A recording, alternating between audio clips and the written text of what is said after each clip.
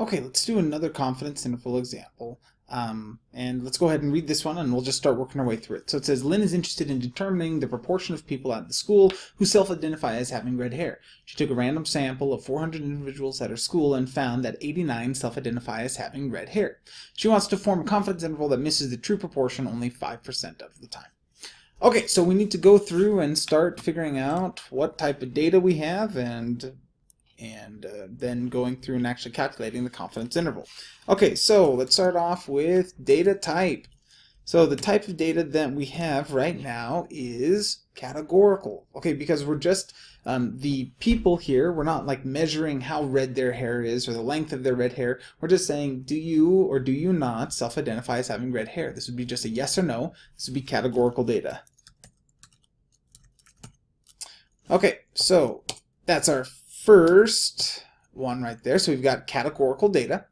All right, number two. So since we've got categorical data, let's look at the sample size. We'll look at n equals 400. Okay, and then let's look at what, so we're trying to find proportions here. So we're looking for a p hat, what we found in the sample. Okay, so she found that 89 self-identify as having red hair out of the total 400. So we just divide how many people self-identify as having red hair by the total number of people who were surveyed, and that gives us a p hat. Okay, so we've got p hat, so now what we want to do is we want to find our standard error. So remember, our standard error has a little, it's kind of a funny equation, but we can do it. The standard error equals, it's the square root of p hat times 1 minus p hat divided by n. Now make sure that your sample size n is inside of the square root. I see that problem a lot on people's work, so when we're doing this, we need to do that. Now if you notice, when we're doing this confidence interval, it's a little different than what we were doing last week when we were finding our standard error. The standard error, then we did p times 1 minus p. The problem is that in this case, we literally don't have the true proportion. If we did, we wouldn't even need to be making a confidence interval. So we just have to do that little change for this standard error calculation, and now we use the p hat and times 1 minus p hat. Okay, so we hit enter and we get our standard error. All right, so if we remember for our confidence interval equation, so we've got the confidence interval is going to be equal to p hat times, plus or minus, and then we use this z, and I've been using this little squiggly brackets for the sub. So we'll do alpha, and I'll just shorten that to a, alpha divided by 2, multiplied by the standard error. Okay, so we've got the standard error. We should probably figure out what alpha is. So alpha equals, we go back in here, it's going to be 5%. 5% remember, alpha is the percent of the time you're willing for your confidence interval to actually miss capturing the true population parameter. So in this case, the true population proportion. So our alpha level is 0.05.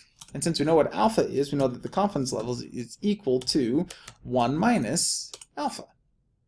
Okay, so now we're ready to figure out what this z value is. We've got alpha divided by, we don't have alpha divided by 2 yet. We'll do alpha divided by 2, AD2. Equals a divided by 2, and we get 0.025. Alright, so now that we've got that, let's go ahead and go to our commander. Let's go to distributions and continuous distributions. And with the p hat, one of the nice things about the sample proportions is that we're always going to be using the normal distribution. So we can go over to the normal distribution, normal quantiles, and all we've got to change is this alpha divided by 2. We're still using the standard normal distribution with the mean of 0 and the standard deviation of 1. So the probability is going to be 0.025. And we can go ahead and click OK. And here we go for our z. So I'm going to put z equals, I'm just going to copy this and paste it, and now I've got my z value. Alright, so I've got everything that I need from a confidence interval. So confidence interval low is going to be equal to p hat minus z times the standard error. And then I can do the same thing for the high, only this time I'm going to plus. And I will hit enter. Okay, so now let's write our confidence interval statement.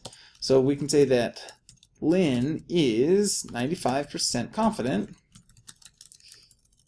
that, the true population proportion for the number of students at her school that self-identify as having red hair is somewhere between, I now just need the low value, so I'm just going to, let's see if I can. Nope, I can't. Never mind. We'll do 0.1817 for the low, and 0.2633. Alright, there we go. She's 95% confident that the true population proportion for the number of students at her school that self-identifies having red hair is somewhere between like 18% and 26% of the population. Alright, so that's how you go through and do it with sample proportions. Like, it's really pretty straightforward once we realize that this equation is pretty easy. Remember, this standard error is a lot of times written in this form, the equation, with this square root of the p hat times 1 minus p hat divided by n. But we can kind of break it down into some easier pieces, and once we do, I mean, our calculations are really easy when we have all the pieces. So I highly suggest labeling all of your data and going through kind of methodically, and you should be able to get through these. All right, good luck.